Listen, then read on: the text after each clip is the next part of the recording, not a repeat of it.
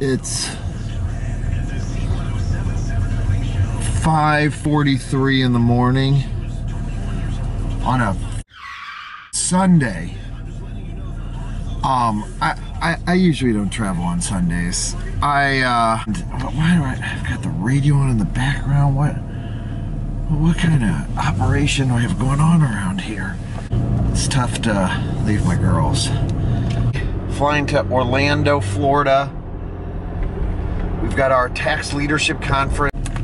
I mentioned it's 5:44. It's a great learning and education event.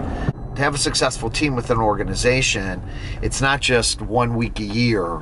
Culture of teaching and learning has to be embedded in everything people do, because you know it's a complicated world out there, people.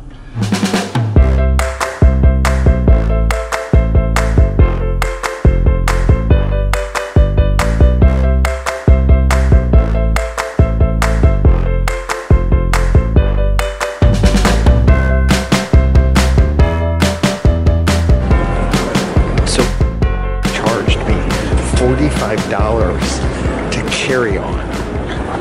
I didn't ask what it was to not carry on. I wonder if it's cheaper, and the guy explained to me that I'm paying for the overhead bin space. And I said, that's usually included in the ticket price. But, you know, a business model is a business model. Good for you for extracting an additional $45 from me. Thank you.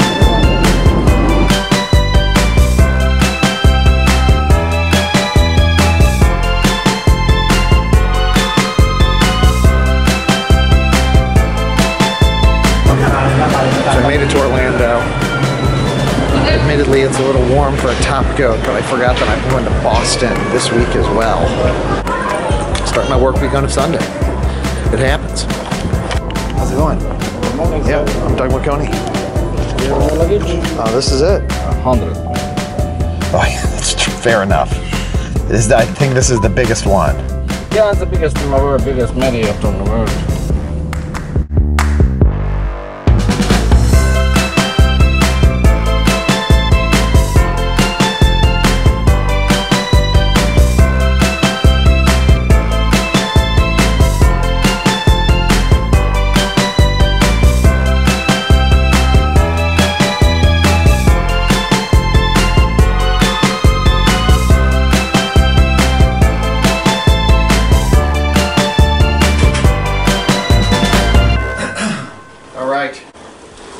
So I made it to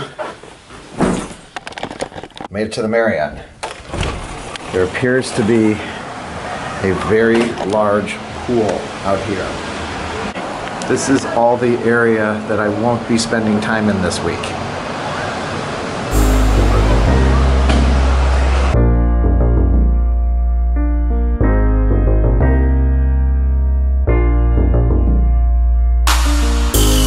Day one TLC Tax Leadership Conference for PwC. Let the teaching and learning begin. Well, in fairness, we already had a full day yesterday, but this is the official day.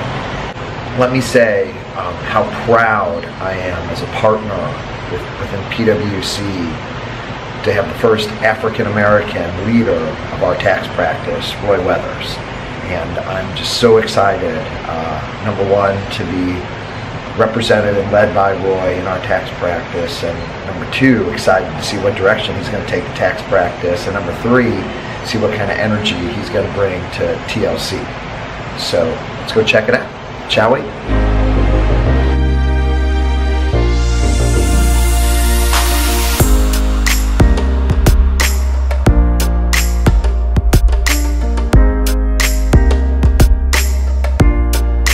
So we're going to early morning breakfast meeting, and then we're off to the main sessions.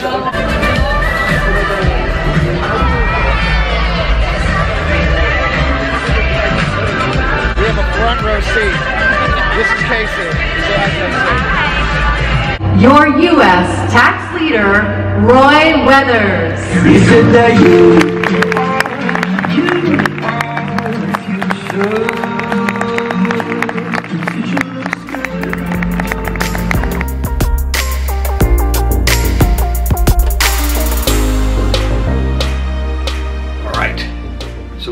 2 of our Tax Leadership Conference. Had a great opening session with Roy. You saw him come onto the stage, and Roy has certainly put his own stamp on the conference and what he wants to do with our tax practice, and it's very inspiring. So today we've got several courses that I'm teaching and attending. This is always a really fun time. I found out yesterday that I no longer have to attend my meeting in Boston, which means I get to go back to St. Louis a day earlier.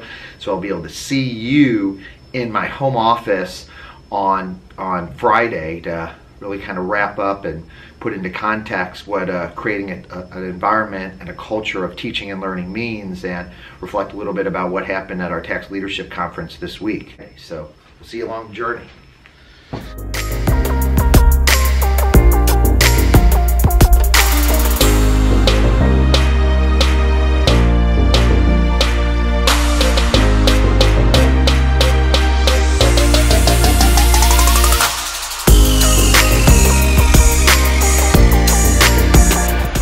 How's it going?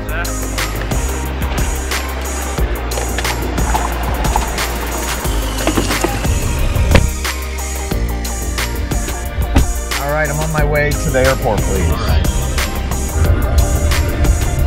Long week of learning and education. Ready to get back home.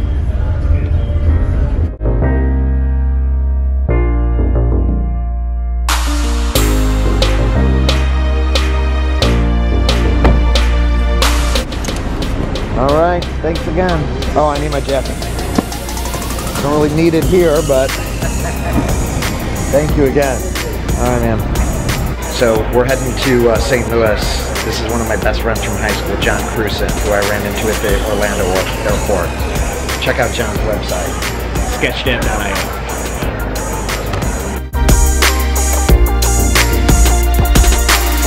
Back in St. Louis, waiting for the terminal shuttle.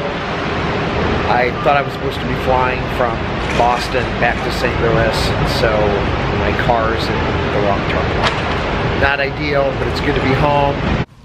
So I'm working from the home office today.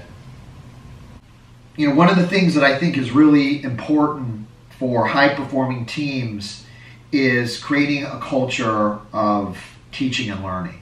And so it really creates high-performing teams, and what really creates ultimately high-performing organizations is making sure that the culture of that particular organization and the culture of a particular team is where people feel comfortable teaching and learning on a daily basis. What is the most critical is making sure that a leader fosters an environment where people feel comfortable asking questions and people feel like they have time to be able to reflect on what they need to do and what they need to know to be able to do their job or their task or whatever they're particularly doing better. Creating a culture of teaching and learning is critical for high-performing teams, and that enables people comfort in asking questions and admitting when they don't know something. So join my vlog next week for why generational stereotypes make no sense, and say more about the older generations that are trying to characterize the younger generations than they do the younger generations themselves. Hopefully you'll stay tuned. See you next week.